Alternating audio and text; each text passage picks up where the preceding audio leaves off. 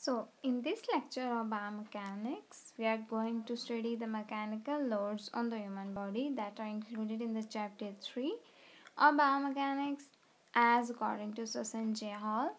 So, basically, mechanical loads on the human body is that forces that act on a body to change the human body structures, functions, and functionally, and affects the body part or human body.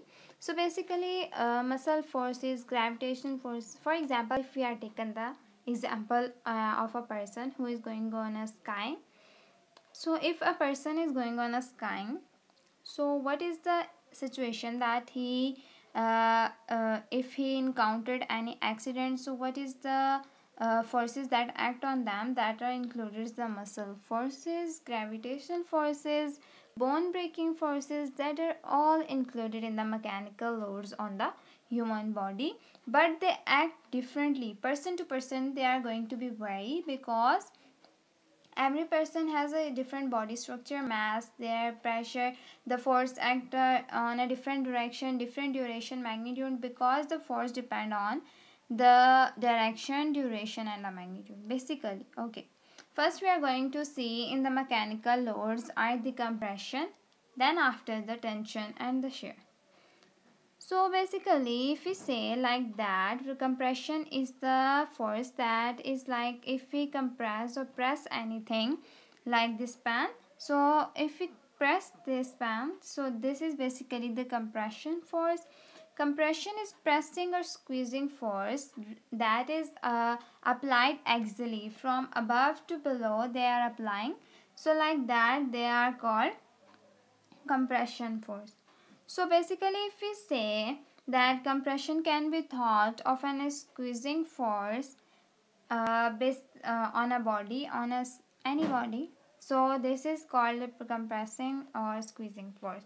An effective way to or basically, if we take an example of a flower, if we take a flower and put inside the pages of a book and place a stack of other books on top of that book, so what is going to be happen, the weight of the books create a compressive force on the flowers that produces a compression, and basically the squeezing force that compress the flower in a simple, or in a what we say is a simple has a flat surface. They are making the flower on a flat or in a flat shape or shape like that.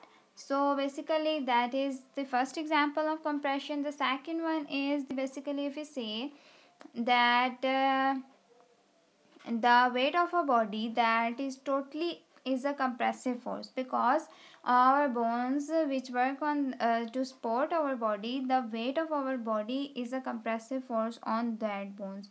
So basically, first we have to write that what is the definition of the compression. So compression or squeezing force directed axially through a body is called compression. So what is compression? Is pressing or squeezing force directed axially, directed axially through a body, is basically called compression. So basically, if we say that this is like that, if we axially means basically compress from above to below, or below from below to above, that is basically the we called as the compression, or inward or outward forces. Inward forces that we apply, basically compression is the inward force from below or from the above. So this is compression. After that, we are going to see what is tension. Okay, tension is basically, if we say what is tension, tension is basically the force that is opposite to the compressive force. That means they also move axially, but they are pulling or stretching force like that. This is a compressive, and opposite like this is the tension. If we open or if we pull anything outward in a direction, that is called tension. So basically, if we say that stretch that we apply on any muscle, that is called tension. So basically, stretching is a compressive topic, so we cannot discuss in a detail, but I will tell you what is basically stretching. Stretching is basically like, if we say that my first we have to write the definition. What is the definition of tension? Tension is the opposite, and the pulling or squeezing, stretching force. Sorry, stretching force directed axially through our body, through our body. So basically, now we are going to see what is tension. So basically, that is opposite of compressive force, as we have discussed that they are moving in an opposite direction because they are pulling or stretching force. So basically, if we take an example like a so the as we have taken the example that as we have taken the example of a child that sits in a playground swing. Basically, the swing is connected with the pole through a chains, several chains. So basically, if we say the when the child weight, or when we push or when we pull the when child pull the when child weight apply on the swing, their chains produce a tension, and because of the chains the swing is going to be moved. That is the first example. Because the heavier child creates even more tension in the spokes of the swing, because they can easily move this swing, because the stretching force, pulling force is high for is higher apply or is apply higher or more force than the child that has low weight. So basically, muscles that are attached to the bones are also produce a tensile force. Tension is also called tensile force. Like that, if we taken a pen, and for example, if the pen is like so this is the lame, but we have taken like that example. So that is like, if we taken the pen. So now the third category of the force is going. Okay, now the third category of the force is going to be the shear. So shear is basically a force. Okay.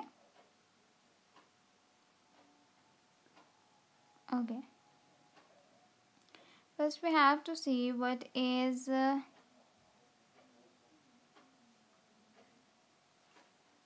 we have taken the example of a joint that is attached to a muscles, that their muscles are going to be attached like that. They are attached with any muscle, so they also produce a tension. But if we taken that a shear force, so shear force is like that. Basically, if we say that shear force is like that, if we apply compressive and tensile force act along the longitudinal axis of a bone, so shear force acts parallel, because compressive and tensile apply on a axial or longitudinal axis of a bone or other structure to which they are applied, but shear force acts parallel or tangent to the force. So basically, shear force is like that. If we taken an example, or if we take a simple object, any object that like that. Okay, we have taken the example. So So from if we say that from above, the direction of the direction of the force is in this direction, and the other direction, or from lower side, the direction of applying the which we the force we apply is in the opposite direction. So basically two opposite forces when act on an object or any object, they produce a shear force. That we also called as a slide force, displace force, because one portion is slide on the other for portion. That simply means the shear force. So shear force is like that. Uh, if we say that shear force acts parallel or tangent to the surface, so basically that is really reliable, because tangent, as we know, as we all discuss uh, in physics and in every physical subject, that includes the tangent of the surface. So now if we say that we have taken another example, like this is also this is a one box, but we have to divide it into two so we can easily discuss in that. So like the above part is going to be the force. The arrow shows the force of both direction. This is like in this direction, another one is opposite direction. So basically the object or the parts of the object is going to be slide on each other. So this is basically the displacement. This is the force that act on any thing that produce any displacement or sliding force. So force directed parallel to the surface is basically called shear force. Surface is called shear. Okay. Now if we take an example in our human body, like a force acting at a knee joint in the direction parallel to the tibial plateau in a shearing force at running. For example, this is the first we have to write that what is compressive and tension is in a tension force in longitudinal axis. Basically longitudinal axis of bone or the structure that on which we apply. So basically they act on a longitudinal axis,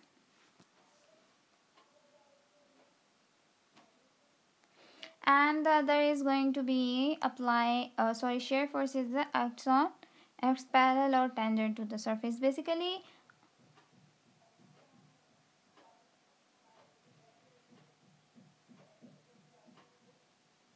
tangent surface, shear force act at any surface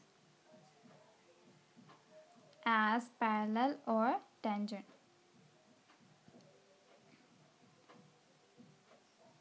So basically if we say that if we take an circle, basically a simple object in a round object like that, and the tangent is basically they even they apply on a parallel, or they have making a tangent like this.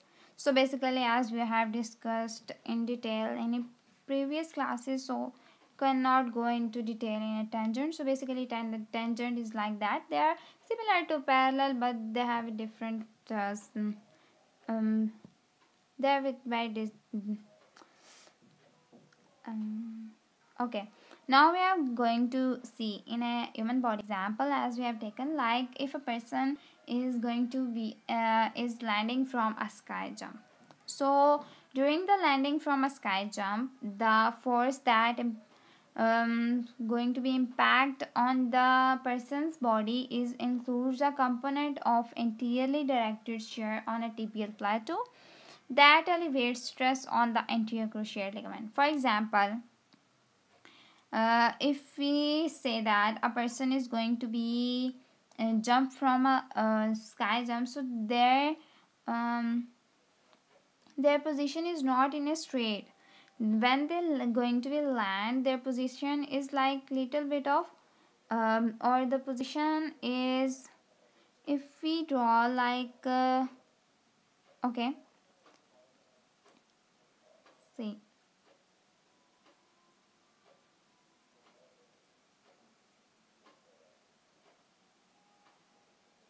Okay, a person is going to be, if a person is going to be land, so the